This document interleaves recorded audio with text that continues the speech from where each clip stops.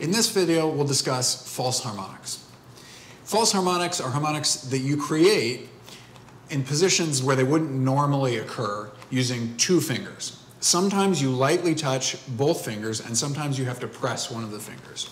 For example, if I play a G natural with my thumb in fourth position, and I lightly touch the D natural above it,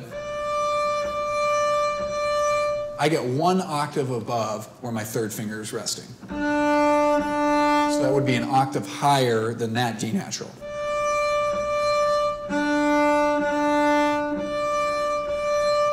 If I touch using a fourth, for example, I put my thumb on G, and lightly touch where the C natural is,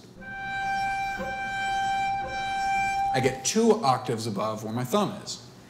So this would create a G natural two octaves above that note.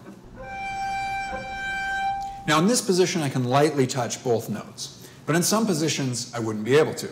For example, if I wanted to play an F natural and a B flat and create a false harmonic, to create an F that's two octaves above where my thumb is, I would have to push the F natural down with my thumb. I would have to relax my arm weight to get the F natural down and lightly touch where the B flat is. This is how you play false harmonics.